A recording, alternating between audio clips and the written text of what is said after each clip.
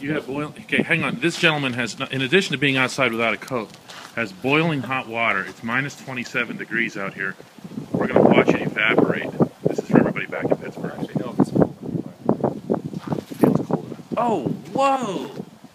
It didn't land. That's incredible. Go inside. That was so much better than what I wanted to do. Anyway, here's mine, which is kind of lame. Because I have cold water. I'm going to just pour it here a little bit.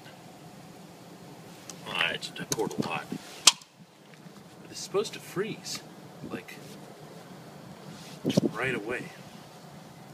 One of my gloves is blown away, which is not good. I have to go over there and find it. It is minus 27 degrees out here if you factor in the wind. This person thinks I'm nuts.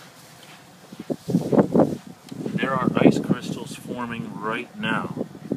So however long that took, yeah, this is actually, yeah, I'm touching this and it's ice crystals. My hand is freezing. I guess that counts.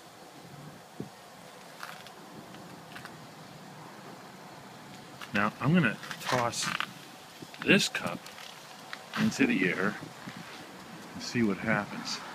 I don't think it'll evaporate. No, it didn't because it's cold. Plus it got all over my phone. This is becoming an increasingly bad idea. I'm going inside.